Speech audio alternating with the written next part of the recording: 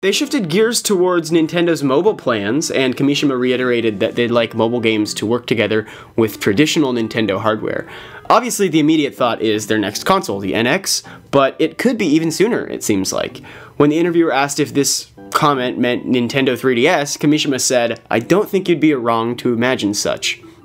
So he made it very clear, too, that Nintendo knows its fans aren't made of money, and mobile games are often monetized way too little and they make no money, or way too much and they hurt their fans, or at least their fans' bank accounts.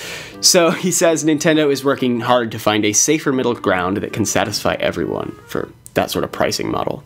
Yeah, and that just seems pretty par for the course. That's sort of what they've been saying all along since they announced their mobile plans is, we want to make money off of this, but our main point is to get as many people engaged as possible. So we're trying to draw in as many customers as possible from different walks of life and, different countries. Just get as big of a fan base as possible and get a little bit of money from each one of them for a, a cumulative large amount of money from all of them collectively.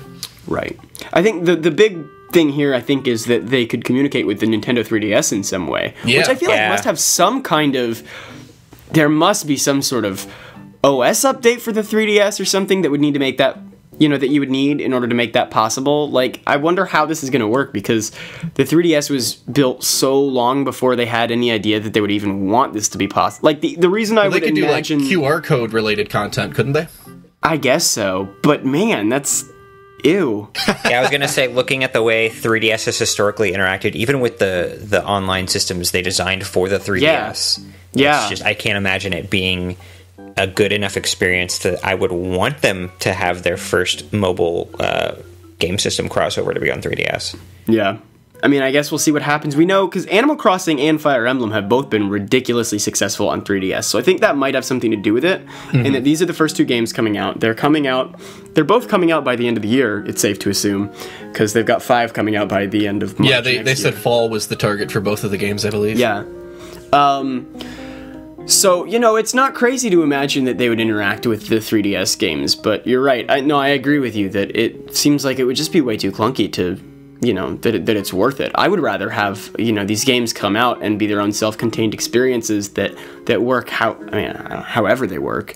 And then when sort of the inevitable NX versions of these games come out, then those games can communicate with the mobile versions.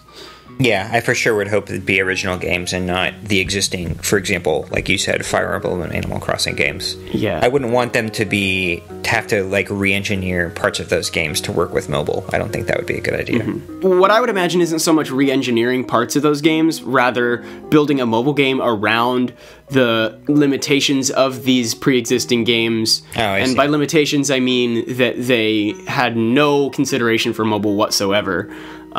So then the mobile experiences would be built around this really weird, unintentional interface where it's not supposed to communicate with mobile in any way, but then it kind of has to. Like, I hope neither version, mobile or handheld/console, suffers for it. And I feel like with 3DS it will. Yeah. Hello everybody, thank you for listening to this Nintendo Week clip, NWC. If you like what you hear, please subscribe to us here on YouTube for more highlights and discussion videos from Nintendo Week podcast, or subscribe to us on iTunes for weekly breakdowns of all your Nintendo news, discussion segments on subjects, games, and more, and tons of other features. Thanks for listening, and we will see you tomorrow with another NWC.